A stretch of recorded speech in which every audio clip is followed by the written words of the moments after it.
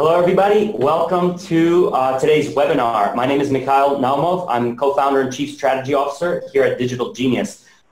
Today with us, we have customer service experience expert Shep Hyken. Shep has authored hundreds of articles, numerous books, and has helped countless companies amaze their customers and their employees. We're really glad to have Shep with us today. Hello, Shep. Hey, excited to be here. Thanks for having me. Absolutely. Good to have you. So today we're going to talk about a few items. Number one, we're going to cover the core challenges in the customer service industry today. We're going to look at some next generation of tools and technology that can help contact centers. We're going to talk about the whole hype about chatbots and AI. We're going to figure out what's real, what's not, what's good, what could be better. And we're going to talk about AI's contribution to better customer service and experience. So that's the agenda for today. We'll kick off with a first question to Shep. Shep, I know you've been in tons of places, tons of companies. You've seen lots of things go down. Tell us a story. Tell us something about, that really drew you. I think one of the things that concerns me with any company is the lack of personalization, or if they do it right, that it's totally an amazing personalized experience. And I'll never forget calling a major company for support. I had a question, and the first thing they asked me was, and they answered quickly, no hold time, no virtual response system. This is going to be good. They said, can you tell us what your account number is? And I said, I don't know the account number. And they said, well, what's your phone number? I go, by any chance, do you have that on caller ID? Yes, we do, but we need to confirm it. That's cool. Here's your account number. When I told her the phone number, great. Now she asks what I'm calling about, and then she says, let me connect you with the right department. The very next person I talk to, the very first thing they ask for is, what's your account number? Why? I mean, yeah, it's like, is that what I am, an account number? I'm not. By the way, the last person just asked that. You should have that up on your screen, and my entire history of anything I've ever called about, purchased, et cetera, et cetera. Instead, can I have your account number again? Yeah, no, that's a common story. I think everybody has been through that, both on the customer side as well as on the customer service professional side. And I think it all comes down to really not having the right setup or the right tools in place to give you that data when you most need it, right? That's kind of what it comes down to. Yeah, and I think we're probably going to get into more of that as we get into our conversation. Yeah, for sure. So interesting. You reminded me of a story that happened to me once. This was years ago, and I just ordered my first pair of shoes online, and you guessed it, it was from Zappos. And when I called in, because there's something that went wrong, and I had to get it replaced. So when I called them, and I remember this distinctly, I was just coming out of my car, dialed the number, no hold time, rang twice, and the woman picked up and said, "It is a wonderful morning here at Zappos. How may I help you?" And that just that spoke to me, because the way that this person was able to, she didn't have the tools for the personalization. She didn't know who I was. But even before we got into the conversation, what I was about, I was already predisposed as a customer to have a really good, positive experience. And at the end of the day, she took care of my problem, and I told her to have a nice day. And the conversation was probably a 10 out of 10 that I've ever had. So wow, thanks for reminding me of that. And it started out, and this is important. People think first impressions for the first time you meet somebody, but first impressions are really for whatever sets the tone for whatever interaction is to follow. And while you may not have talked to that person, that support rep, ever before, you had encountered the company before. So this was just another interaction you were having, and it was setting the tone for that particular interaction. And obviously, she set the tone like a rock star. That's right. So the moral of the story there is, first impressions are continuous. And when you're representing a brand, when you're a customer service professional, and you're literally working in the trenches, you are the frontline communicator between your company and its customers. So first impressions count, triple there, and they have to happen consistently every time. Cool. Okay. So the second question we really wanted to touch on today was, what do you think, Shep, some of the core challenges in customer service are right now? You mentioned personalization, but what else? What else do you see? Sure. I can really narrow it down, and I'll expand on it, but I can narrow it down to really one word, and that word is consistency. Yeah. And here's why. A consistent experience 10 years ago was pick up the phone, call, get right through, or gosh, every time I call, I know I'm going to be on wait. Well, you already can anticipate what the predictable experience is going to be. But what I'm talking about now is consistency from channel to channel, from rep to rep. And that's an issue. And just recently, Nordstrom has made a big play in the online world. And somebody wrote an article about their concern that Nordstrom is going to lose its customer service edge if they move on online. And I had to respond back, say, may or may not happen. Jury's still out. We don't know. But I'm going to bet they thought long and hard about every single component that goes into that online experience before they decided to do it, because they don't want to erode their reputation. And if you're coming in, everybody talks about omni-channel, where you've got, these different ways of connecting with the company. I love my friends over at Pegasystems. They say there's no channel. Really, it should be called a no channel, meaning it doesn't really matter what channel it is. You're going to connect with us. You're going to connect with us. Who cares? And every time you do, you're going to get the consistent experience that you expect. It may be a different experience because coming in via a social channel versus coming in via chat versus coming in via the phone, there's going to be different ways to finally get to that rep. However, once it all happens and it's smooth and it's as expected, the service element truly kicks in. That's where the support rep is supporting the customer, and the whole thing needs to be seamless. By the way, if we jump from one channel to the next, and many times that's going from a social channel or a chat or chat bot to chat with a live agent to jumping on the phone to deal with a deeper issue. Every one of those has to be consistent in how they're managed. They need to say, a customer needs to say, you know what, I don't know which channel to go to. They're all so good. Wouldn't that be a beautiful problem? I would. It actually brings me back to the first story you told, which is that, hey, this is a huge part of consistency. If you're switching channels, the company should already know and have on record the previous conversations you've had. And we're seeing some improvements on the technology side. We're seeing these agent consoles coming out, which are becoming much better when it comes to this omni-channel, or as you called it and your friends at Pegasystems called it, the no-channel experience. I think that's really cool. For a second, there's more and more channels popping up every day, right? So if you think back to how customer service has evolved as a history, back in the day, before we had phones, customer service was about leaving your office, driving to somebody's house, and fixing their problem for them. Back in the day of account managers, and then suddenly we've got phones, and with a phone, you can just pick up the phone and you can walk the person through with the instructions of fixing their refrigerator or whatever it was.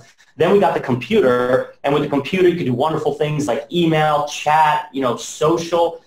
We're moving more and more in that technology vector to more intelligent applications. We're going to spend a little time talking about that today. Before we get there, what are some other channels that you've encountered your customers and the companies you support using? You mentioned some social. What are the other channels you've seen? Well, I think social is a huge channel, but obviously, you get your Twitters and your Facebooks and that kind of social media channel. But then if you think about it, you've got, can we come in via chat?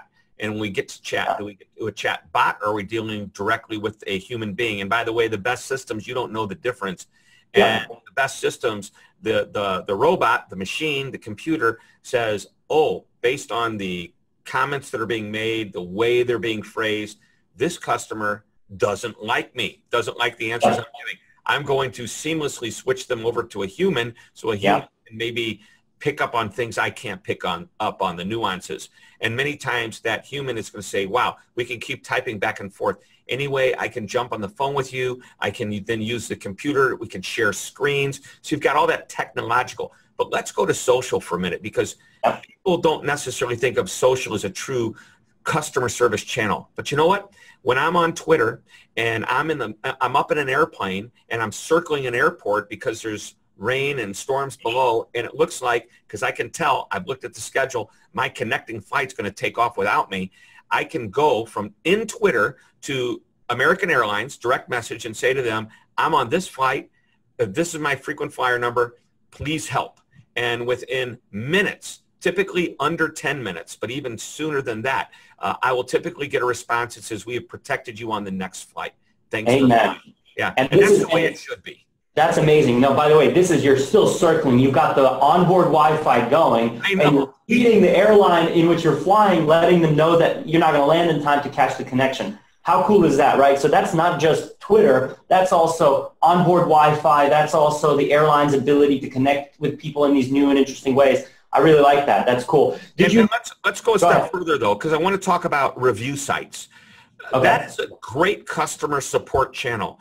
It's kind of a passive channel. It's like, why did the customer go there first, or did the customer go there second, which is not good, okay, because they had a problem. And sometimes that's what happens with Twitter and Facebook, is they get frustrated because there's a long hold time, or maybe the rep wasn't as good as they should have been, so they go to social. And my friend Jay Bear, who is one of my favorite guys, he wrote the most amazing book last year called Hug Your Haters, people that complain.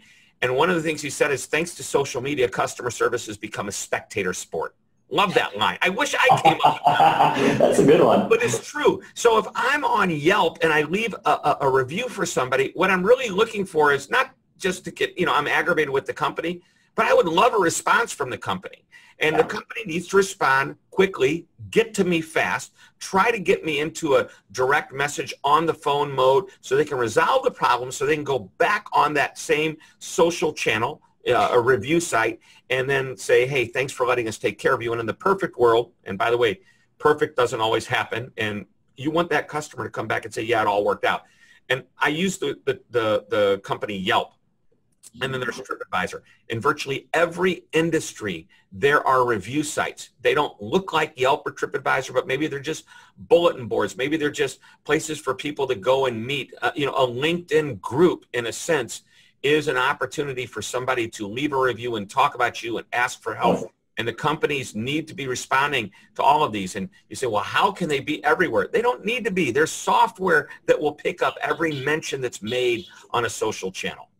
And it will aggregate it into one place so that your team can have a consistent environment within which to work to address all of those messages and all of those reviews. Yes. That's very cool. In the early days of DigitalGenius, this is going back a number of years ago, I spoke with one airline, and we were talking about social, and they told me that the biggest mistake they ever made was to open up the support handle on Twitter for the airline.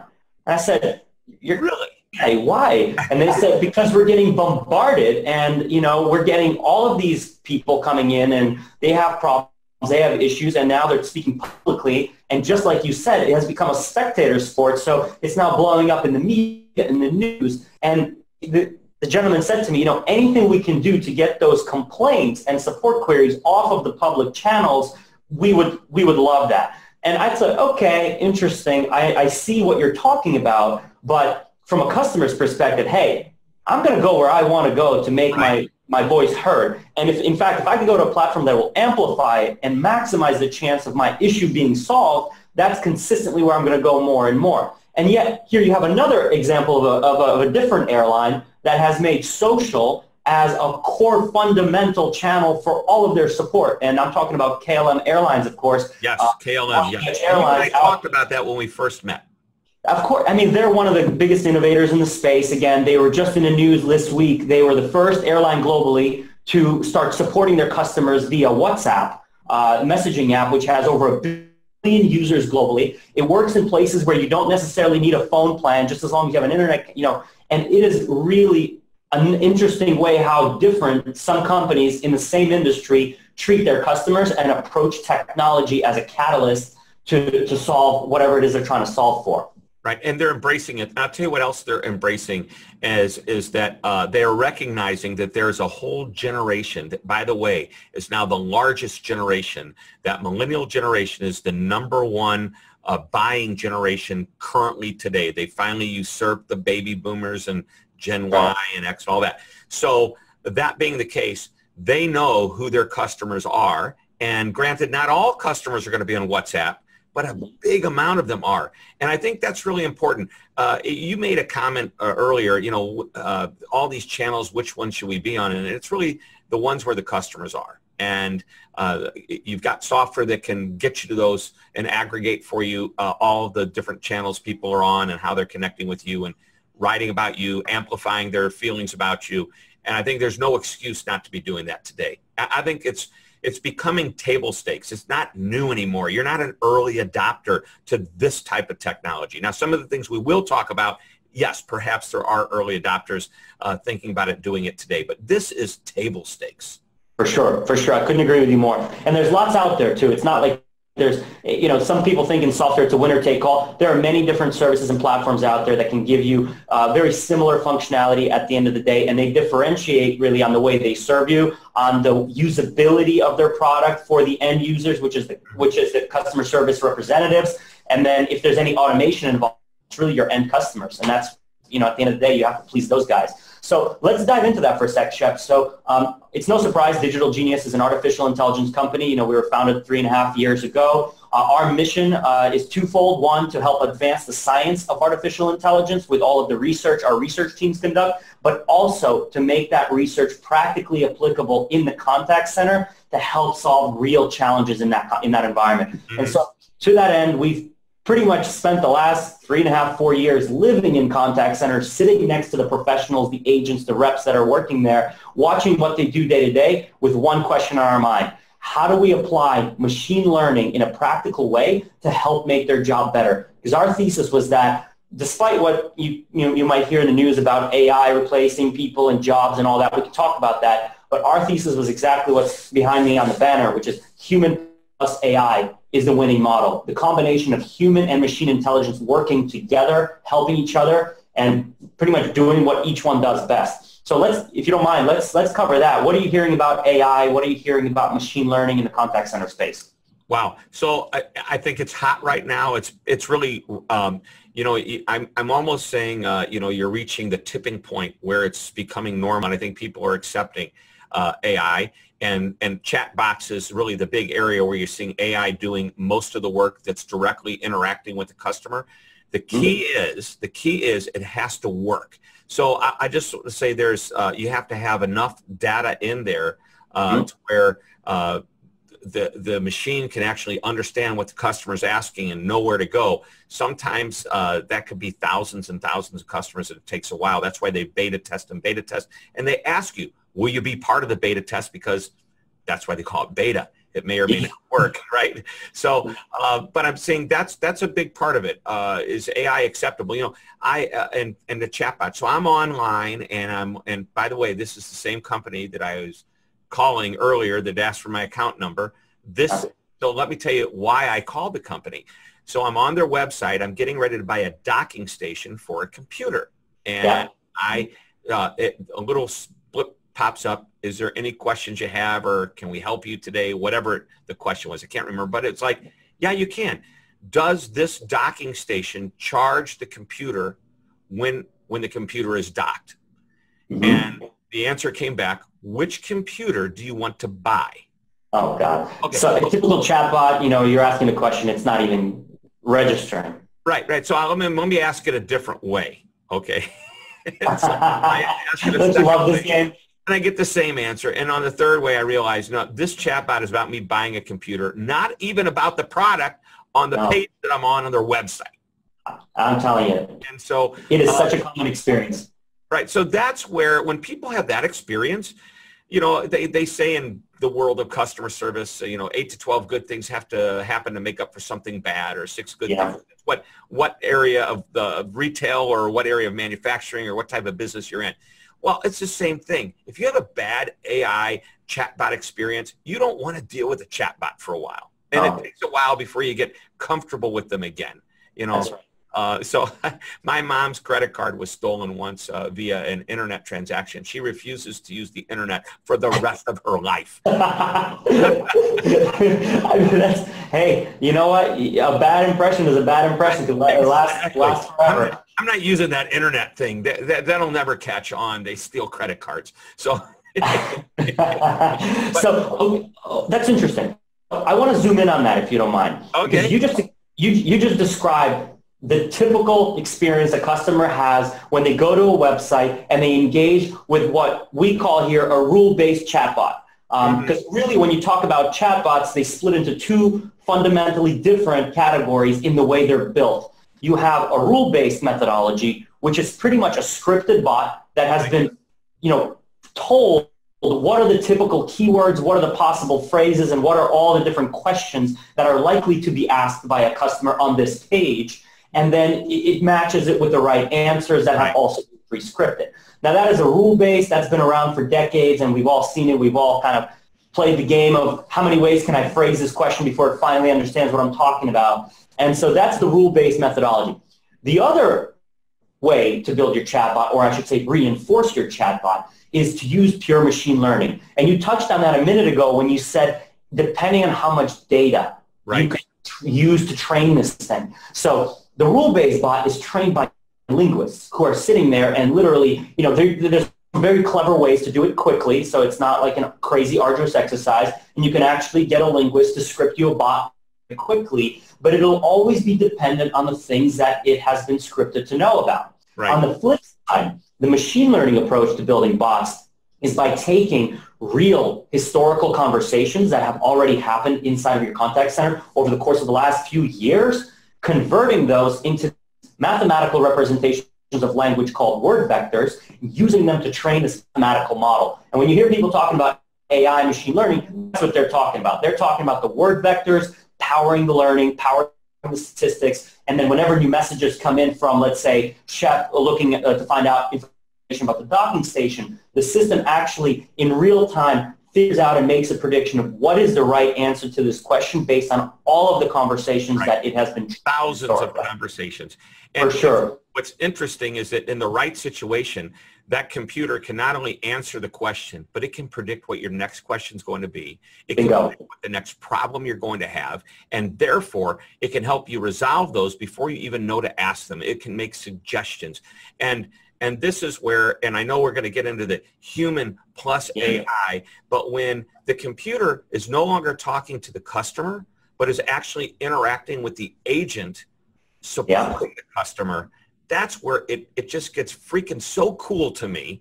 And I get so excited. And Jenny Romney, who's the CEO of IBM, called it IA, which is the intelligent assistant. So I know we're going to get into that. I know I hit my hand. But I'm so excited about that concept because everybody thinks that this artificial intelligence is going to take over and eliminate jobs. And you know what? It's going to it's going to tweak jobs. It's going to make jobs better. Okay. Who do I sound like? We got jobs. No, but it is great.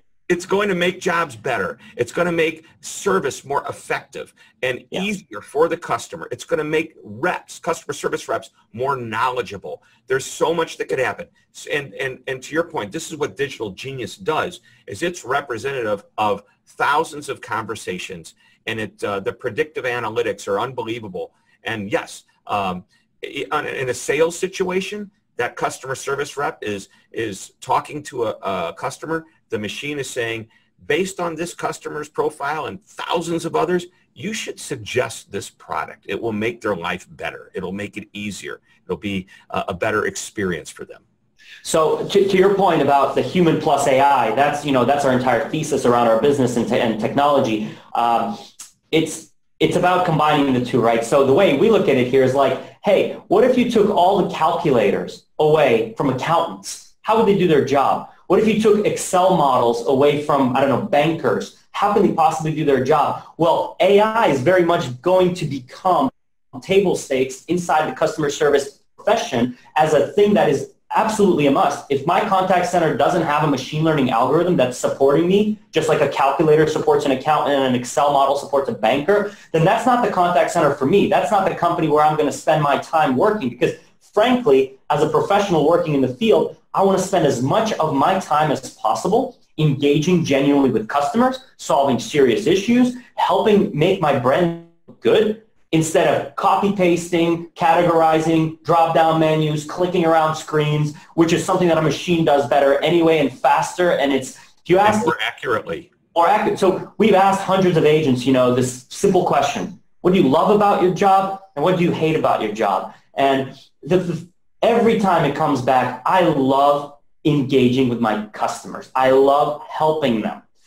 And it's never, I like clicking, I like copy-pasting, I like searching knowledge bases for answers. That's actually the part of the job they say they don't enjoy as much. So anything that technology can do to kind of fix the balance and make the people do what the people really like doing and let the machine do the stuff that's not really efficient for people to do is a place where contact centers will win. So that's our thesis on that. And one more item. people maybe on this call, they'll remember these things called Tamagotchis, right? These little things we carried around in our pocket. It was like a little computer game inside a box, and it's like a little thing that you train, you feed it every day, you like take care of it, and after a while it becomes stronger and grows up, and like it's more fun to play with it. Mm-hmm. So a machine learning model in a contact center is not so different. It's there to help you, it'll help you do your job, but it's also learning from you. You're taking conversation, it is learning. Bingo. Every time you do something, it keeps track. So you accept a suggested answer, it learns. You personalize an answer that was given to you by the machine, it learns. You ignore one because you thought it wasn't good enough, it learns from that too. And over time it becomes stronger and it can help you and really becomes kind of your own personal assistant to do your job. Cool. Okay, so one more point on chatbots, which we talked about. There are going to be companies out there that think that they can pretty much take over their whole customer service experience using a chatbot. 100% automated, no people. What do you think? What do you have to say to those companies? I just gave you a great story about what happened with that chatbot. Here's the thing. That's a great idea till the customer needs to talk to somebody because they're not getting the answer. Let's talk about a small company called Amazon and Jeff Bezos, who's absolutely brilliant. Do you know, in the early days, they kept saying, we got to put the phone number so people can contact us when they have a problem. And his response was, we should be so good that they don't have to contact us. And you know what? That's great until they actually do have to contact us. And maybe they're perfect, and they aren't, by the way, and nobody is. And that doesn't mean I love Amazon. They're a feature of an upcoming book that I'm writing because I just think that even though they're like the poster child, if not even a cliche in what great service is all about, they're the biggest and best at it. So here's what happens. I buy my product. It gets to the loading dock. UPS, FedEx, whoever picks it up, the post office, and they deliver it to me. But somehow en route, one of these three companies or whoever they're using to deliver fails the service. Now, who do I call? Do you call Amazon? Do you call FedEx? Who do you call? Right. Well, I probably don't even know it was FedEx that picked it up. All I know is that they say my product is shipped. I'm going to call Amazon. And Amazon's not going to say to me, it left the dock on time. I don't know. Sorry, man. You have to find another way to find out. They're not going to do that. And that's why now, they have, by the way, they're a great automated system. They use all kinds of technology. But if you need to talk to somebody, they're available to talk to. And when you finally do talk to somebody, it validates why you chose to use Amazon. And I think that's a real important point. Set up your automation to work as well as it possibly can, recognizing that just as you would talk to a human being, if you're not getting the answer you want, or perhaps the level of support needs to be at a higher level, that support agent is going to bump you to another person, a higher tier, or even a supervisor, if you will. Well, that's what's happening in technology as well. If the technology isn't working the way it's supposed to work and supporting the customer, you're going to get bumped to a human being. And guess what? As that bump happens, you don't have to answer the same question again about what is your account number. Right. Because the number will transfer. It should be natural. It should be a progression. If I'm on a website filling out a form and I'm having difficulty and I pick up the phone and call and say, I've been on the website, that agent should be able to look at at my record and say, yeah, I could see you're stuck on question number 16. And it's that simple, that easy. That's the way it should be done. That's right. Cool. So talking about a lot of different things in technology, from what you've seen in recent months, what do you think are the must-haves to table stakes items in terms of technology versus the nice-haves or the things that are still experimental, not quite there yet? There's stuff, AI is just a very broad topic. There's the chat interfaces, there's image recognition, video generation. There's so many different experimental items. What do you think are the nice-to-haves versus the must-haves in a contact center? Sure, and I mean, if you just stay with technology, I think we're still we're almost at a tipping point with AI where it's becoming pretty common for a large company to have some version of that. But I think that we, as a contact center, and I use the word we, I work with so many contact centers, I feel I'm part of them. We should be looking at all different channels, and I think what you must have is, first of all, you must have a social presence. That's not so much about technology, but you do need the software to find out where you're being talked about. So we already talked about that. Number two, Definitely self-service solutions are super important.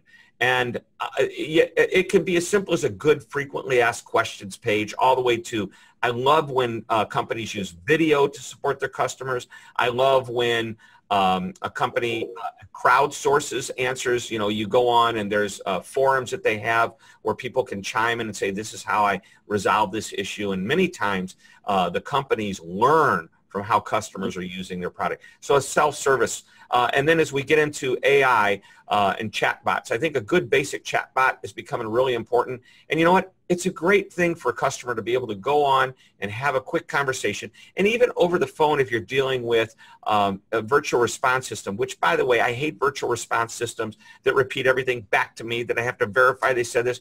I want a real time, almost like I'm talking to a human being type conversation. Yeah. And when you can take care of the lower level issues, such as I need to change my billing address, I need to put in my new credit card number because the last one was stolen, that type of thing, you shouldn't have to wait on hold to talk to a rep and go through all the security questions. And there's all types of things that are now available. Voice recognition, by the way, that's a great technology where I can call and within 10 words, even if I have a cold, unless there's a lot of noise going around me, that computer is going to say, you're talking to Shep or you're talking to Mikhail. It's so good. And by the way, these systems never make a mistake. They do say, I can't identify the voice because there's too much interference, but they don't ever do they don't ever say it's the wrong person.